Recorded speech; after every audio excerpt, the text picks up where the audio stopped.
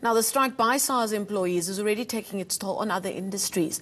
The Lebombo border post is experiencing heavy delays, with reports of trucks queuing for up to 4 kilometers from the border with Mozambique.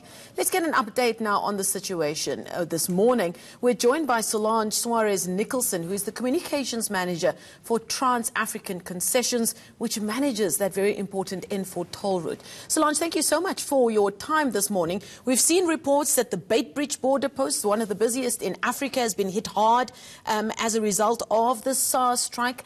Can you give us some details as to what the impact has been on the Lebombo border post and indeed the N4 toll route? Yes, well, this morning things have been pretty quiet so far, but yesterday there was heavy traffic backlogs. 5.5 kilometer queues were reported, mostly with trucks going through the border post. We had our teams as well as traffic officials on scene in the morning and in the afternoon. Traffic only cleared at around 9 o'clock last night. For those of us who have never used this border post, and indeed never in a way that these trucks have to use those posts over a 24-hour basis, give us an understanding of what exactly the process is as they pull up to those gates. What exactly happens and where does the Sars employee come into that process?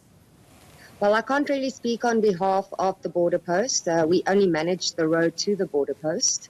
But it is quite a lengthy process. It is all the processing, your customs processing that has to happen. And it does normally take a bit of time, as you can imagine. And obviously with the strikes or less staff, it just creates a backlog. And obviously the trucks and other vehicles have no place else to go but to stay on the N4 toll route until they are processed. Now, you're saying that border post was only cleared around 9 p.m. last night on a regular Wednesday or Thursday, as it were. What is the movement like on that route in terms of time?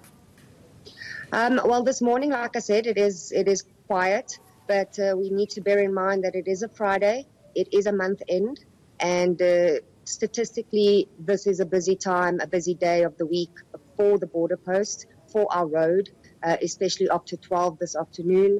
We usually see an influx of traffic. Of course, government schools are going back as well next week, so we expect the traffic delay and the traffic to be busier than usual, as well as the route as a whole. What are you hearing from your staff on that route? Are people, or especially those truck drivers or just regular people using that road, is there some frustration creeping in? So far, luckily not. Like I said, we had teams on the ground yesterday as well as traffic officials assisting, as well as other border officials that aren't connected to the current strike. Everyone is working as hard as they can to abate the problem. And I think this is being conveyed to the truck drivers that have the worst standing yesterday. The kind of job they do, they are used to, unfortunately, these situations. It's not the first time I'm sure they've had to wait at queues at the border, given that it is a very busy border post. So everything was calm, there was no frustrations, and everything besides the backlogs ran as smoothly as possible.